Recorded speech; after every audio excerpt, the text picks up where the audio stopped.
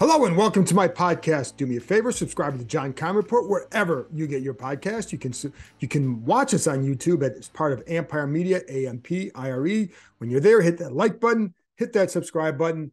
It's always much appreciated. In a minute, I'll get to my keys and a prediction for the Commanders 49ers game. I know it's a little bit deflating after last week, but there's 3 games left. They still hold the 7th and final playoff spot, so there are some big games remaining. Anyways, more on that in a minute. Let's start with an injury report that we got on Thursday. First of all, defensive end Chase Young, as I'm sure you know, will play on Saturday. He'll be limited to about 12 to 16 snaps. That's what Ron Rivera has said consistently since he started practicing back in November. So what impact he'll have, I don't know. But the fact that he gets out there is a good sign for him and for Washington. He will not be what he was right away. That's just going to be asking way too much coming off not only the torn ACL, but also the ruptured patellar tendon. That's a big, the package of that is a big deal. So it's a difficult road to come back from. So that's why it has taken so long. It'll also mean it's going to take him a little bit of time to get back to who he was. And we probably won't even see the real Chase Young until next year. So I wouldn't judge him off, but what we see initially, with the fact that he's out there, maybe he's still an athletic guy. He's still a strong guy. If he plays his technique, he can definitely help them. The thing I'll get to some more of that. I'll get to more of what I think he can't do in a few as part of one of the keys. But I do think one thing he also brings, and the one word you hear a lot with him is energy. Charles Leno, every time you ask him, what does Chase Young bring? That's the first thing he's going to say is energy. And that's not just to the defense, but to the offense. And so I think that's obviously something that's good coming off a tough loss. You always, more energetic guys, the better. So that's number one. Number two, safety Kam Curl is questionable with an ankle injury. He did not practice on Thursday. This is going to be a game time decision, and it would be a big loss for Washington. And, so again, there's definite concern about his availability. I talked about this on the podcast Thursday. Yeah, that ran Thursday. I talked about there was some concern there, or at least that was a possibility that, hey, you may have to prepare for without him. That's the thing. When you have a guy like Curl, such a vital part to that defense, we saw how they struggled without him earlier this year, but it's also against this team. It's a double blow given the running back they have in Christian McCaffrey, the tight end George Kittle. It's going to make Washington have 2 different game plans ready for if he plays or if he doesn't. It's a little bit like when Jordan Reed was here as a tight end. They go into the week with one game plan. A lot of times with, hey, they think Jordan Reed's going to be available. So you've got to prepare, but you'd also have to have a kind of a separate game plan just in case he's not. They're that vital to what you want to do. And Kam Curl is that guy. So I know they started putting something in different in the middle of the week just in case. So that's where we're at. I'm sure, we may find out before Saturday, but that's the deal right now. And on one other reminder, the bids for the sale on the team, the first round of bids, it's due on Friday. So there you go. Now you're up to date on all that. Let's get to the keys to the game. The number one key, this is a little bit of I don't like to have some cliched ones or anything like that, but I think in this game it's vital because it's what I've heard from a few people out there, whether it's coaches, players. It's 2 words: start fast. They have to start fast. You're coming off a tough week and you've had a tendency to start slower in games, even though they did have a 10-0 lead in New York a couple weeks ago, but you have to start fast. If you're going to try and pull an upset on the road against San Francisco, you better start fast. And that means obviously some good drives, but also converting in the red zone. That's something they did not do against the Giants enough of, and it's why they went 0-1-1 against them. And it's something that could haunt them if they don't make the playoffs. That's on them. We can look at the bad calls that were missed or not made or just blown, but they did it to themselves again, and they keep putting themselves in position where they need every call to go right for them to win a game. And again, those are bad calls, but they make too many mistakes on their own. And the only way you're going to improve as a team is by looking what you can do or what you did versus the calls that you need to be made. Can't control those. Anyway, so you got to start fast. And they're going to look to the Philly game as a blueprint for what they want to do. And again, even in that game, they started off behind 7-0 because of a turnover. But they answered and they were punching back. They converted in the red zone. They converted on third downs. and they were able to sustain drives on the ground. And that was a very good Eagles defense. But there is a pivotal difference, and I'll get to that in a minute as well. I think also along those lines, one guy has got to have a better game, and it's not a player, it's offensive coordinator Scott Turner. And then I think there was certainly not the best plan against the Giants in the second game. And it was, the adjustments weren't there as well. The one drive I thought was fantastic was the first drive after halftime where they came out, they scored some throws to Terry, but everything was off play action. They ran the ball well in the first half. The run game was pretty good. The problem with it was not being able to stick with it. Some of that was game situation. The defense they needed to force more 3-and-outs in that second half. The Giants controlled the ball in that second half, but Washington also kind of went away from Brian Robinson. And then you sometimes get a little bit, it's 3rd and 3, Brian Robinson. It's inside, you're in the red zone, start getting the ball more to Brian Robinson. So I think you're going to see a concerted effort to do that, more, but Turner has got to help produce. It's not all on him. You got to see the line's got to protect. Quarterback's got to make the decision in the red zone, especially. But there is a lot that is on the coordinator, and it can't just, so I think he's got to do a better job in this game. There's going to be pressure on that for that to happen. Well, I thought Wink Martindale did a great job as a Giants defensive coordinator against them last week. Can't have the same thing. And one thing, by the way, just a little aside, one of the things the Giants did very well is they didn't play. Wink Martindale always plays man coverage. They didn't play a lot of man last week. There's a lot of zone that was disguised as man, and that I think they were able to jump some slants because of that, or prevent some slants from being thrown because of that coverage. You'd see a guy looking like he's a man, then you're dropping and you're cutting off that pass. So they never really adjusted to that. I think that was a problem. So they've got to do a better job there. Anyways, and you can look at play action. I know play action is something that these guys want to do more of. The Niners also happen to be very good against play action. I think they might be they're one of the best teams in the NFL at defending play action. However, it's going to be part of their game, and I'll get to more of that in a minute. And part of the reason for starting fast too is put some pressure on Brock Purdy. That kid's been playing nice, fast, and loose.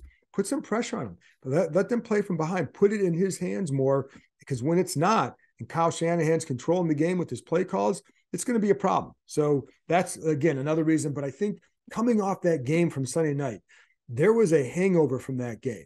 And, you look at that Philly game, well, they were coming off the Vikings game too. And so, which was a loss and a bad loss. But I think there's a difference this time, and we'll get to that when I get to my prediction. Anyway, there you go. By the way, in the red zone, and again, this is what you have to do to start fast. San Francisco is 26th in the NFL in defending the run, in yards per carry allowed in the red zone. So that's got to be a key. Brian Robinson has run the ball one time in the red zone, one official carry in the red zone this season. And that was, and he gained 2 yards, had a touchdown the other day, should have counted. We know that, but according to the refs, it didn't. So really one official carry, 2 yards, that has to change. That's the guy who's going to give you the power. He's going to give you some energy with his runs, get him more involved down there. So I think that's something you could see as well, because here's the other thing.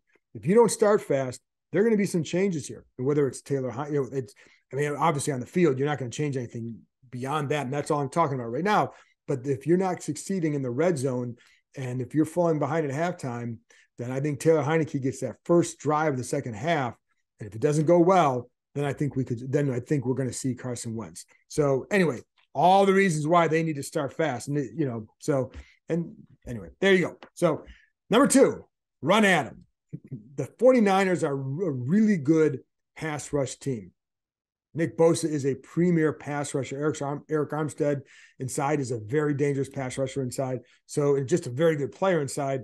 So the best way to combat that, you're going to want to run at them. And that's one thing they've done against some other pass rush teams like the Eagles. That's where that blueprint comes in. A big difference here is that the 49ers are much better defending the run than the Eagles were when Washington played them. It's not just the defensive line. That back seven plays well. The linebackers are terrific. So this front is very good against run. The 49ers do not give up many explosive runs. In fact, they have given up the fewest amount of carries of 10 or more yards this season. It's only 20.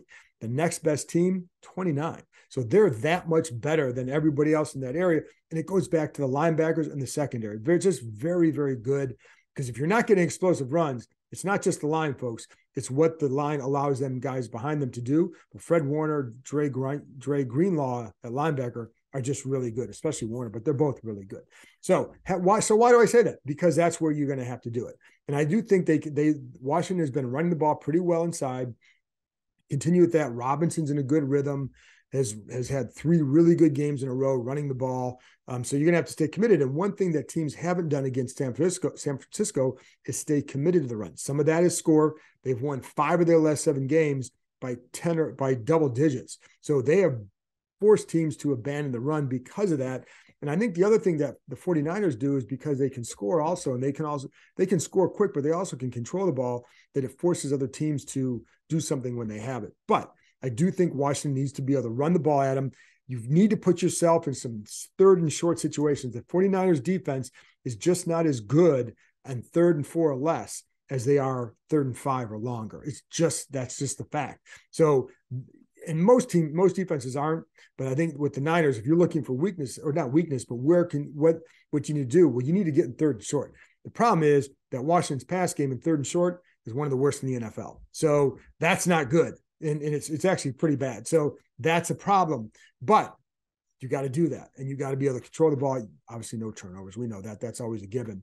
The other thing along with that is 49ers play quarters coverage. So one way I think they're going to attack is look down the middle, some post routes, getting inside. So don't be surprised if they get a couple of shots to Jahan Dotson in those situations and dial some things up that way. But that's definitely something I think to look for, because that's something that the 49ers do, and it's something that I think that they're going to try and take advantage of when they can. But again, it starts with you got to put yourself in good situations. You cannot have Nick Bosa running against these tackles one-on-one in 3rd and long situations. It's a wrap, because he's going to win more often than not. And obviously you can do some things like chipping them or helping at times. Sometimes I know with the Giants, they want to spread them out to take away some of that blitz look. I think with this team, you're going to have to help. And because I just don't think these tackles, I think it's going to be tough to hold up against this pass rush. And I think one of the problems is when you watch what happens with the pass rush, and I'll get to this in both Brock Purdy in a minute, but you get that pocket that just isn't great for Washington. So even if you're not getting sacked, if you're getting pinched and the guards are getting pushed back, you're not creating beneficial lanes for Heineke, whether to throw or even to escape at times. So that's one thing that I think you're going to have to change in the offseason is build a stronger line. Anyway, can't do that for Saturday. So it's just something that, you're going to have to run the ball well. There you go. The other thing is with Terry McLaurin, he's going to be going up against Charvarius Ward, corner, who's very physical. And when you watch Ward, he's got a little bit of Darius Slay in him with the way he handles his footwork, but he's more physical at the line, going to use his hands a lot at the line. So for McLaurin, the trick will be getting off the line quick. And you saw him against Slay. He doesn't mess around with his feet. You can't sit there and dance like that against him, because if you do, as soon as you come off, he's going to jam you, and then the play's over for you. Your timing is way off. So the trick for against Ward, make your move, go get those hands off and get in your route. Because I know for McLaurin, there's got to be an urgency, because if he doesn't get there, he knows that pass rush is getting home. And that's where, when you talk about protection, that's part of it as well. It's the timing of the receiver routes. Get to your spot in time. If Ward is holding you up and you're not getting there, and then Heineke gets sacked and people are going to yell at the line, in reality, maybe you weren't getting there quick enough. And that's something that he's going to have to do to win. And he's clearly capable of it, but that's what he's going to have to do. So there you go. That's number 2. Number 3, be disciplined. Discipline. Play with discipline. That's one. I'll just go one word. Discipline. How's that? That's on defense, especially with your eyes. You've got to be disciplined with your eyes against the Cows, because if you're not, he's going to just take advantage of you. A lot of things with Shanahan it's all about misdirection. We saw that when he was the offensive coordinator in Washington. You still see it in San Francisco, and they love running that wide zone too. But really, a lot of it is just about misdirection, right? And get your eyes here, and you're going there. And Washington does that to some degree too, but I think Shanahan is a master at that. So you've got to be disciplined with your eyes and be in your work. Pay attention to where your work is. And this is where, when you look at, like, for example, last game against Seattle, here's what San Francisco did one play.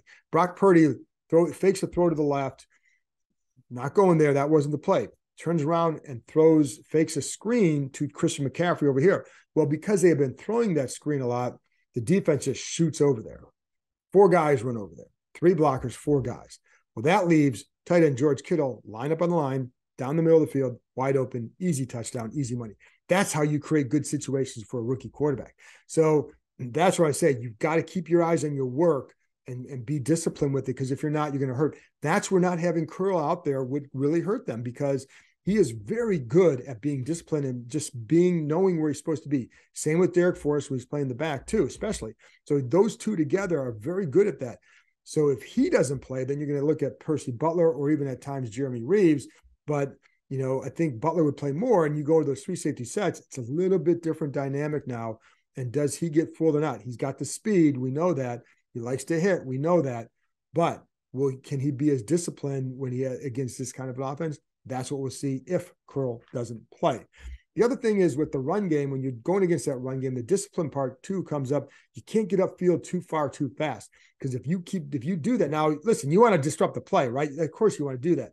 But if somebody's getting up way too fast or too high, then what Kyle Shanahan is going to do is call some cutback runs. That's what he's going to do. So they know they have to play a little bit more horizontally, maybe setting the edges, keeping those gaps and shutting down Christian McCaffrey and putting the game in Brock Purdy's hands.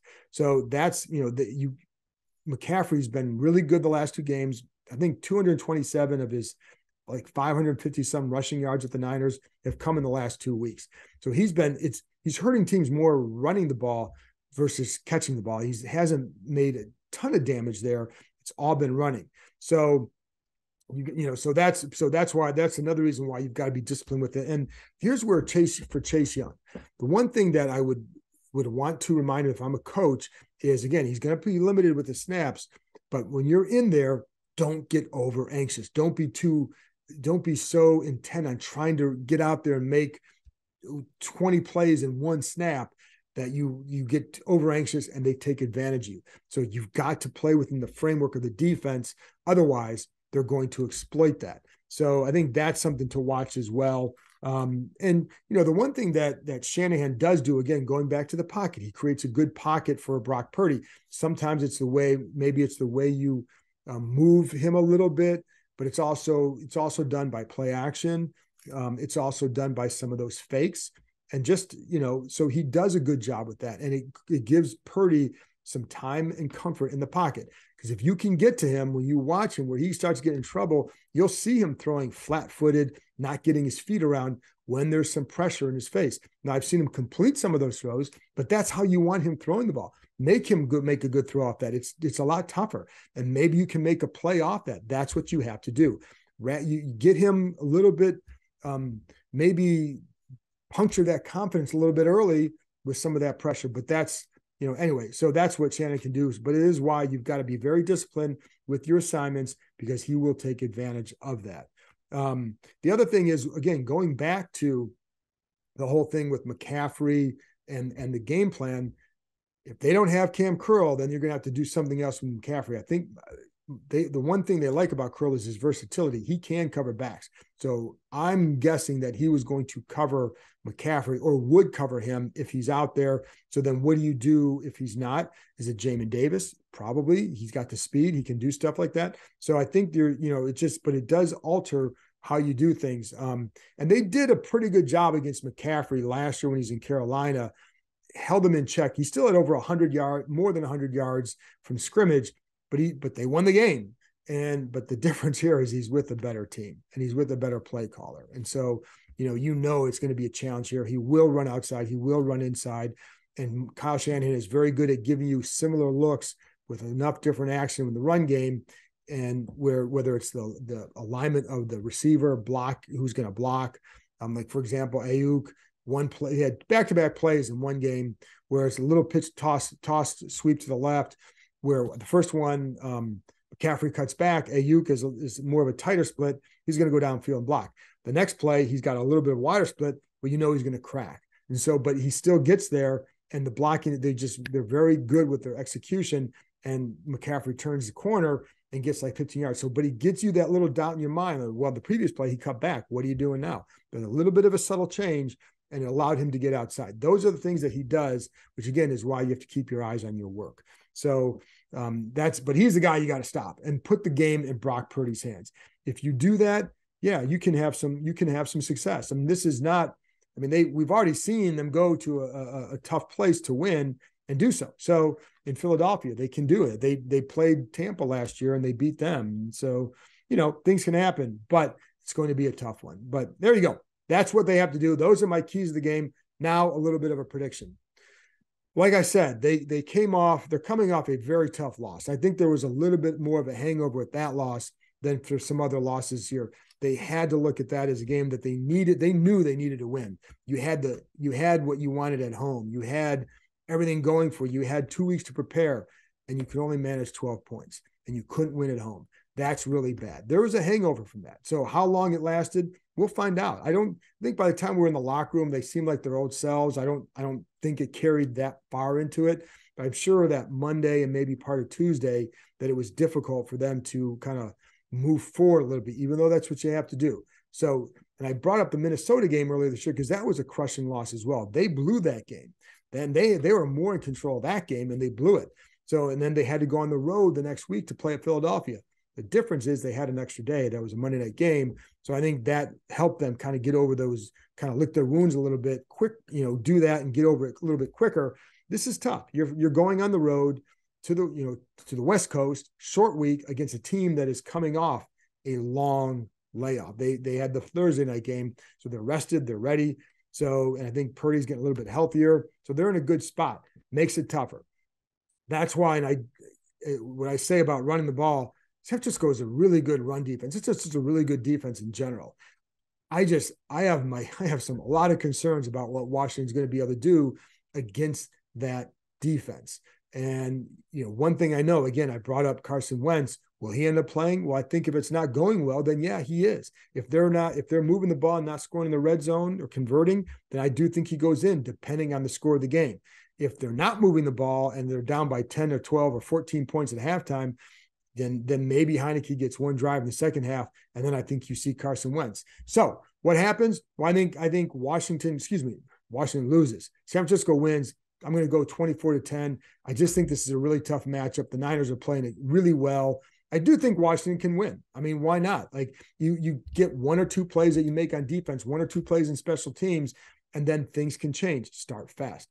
And I think if you do that, now you give yourself a chance. Put the pressure, put the game in Brock Purdy's hands and see what he can do. They don't have Deebo Samuel.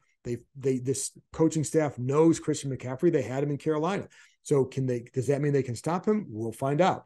But that is a very good and well-coached team in San Francisco.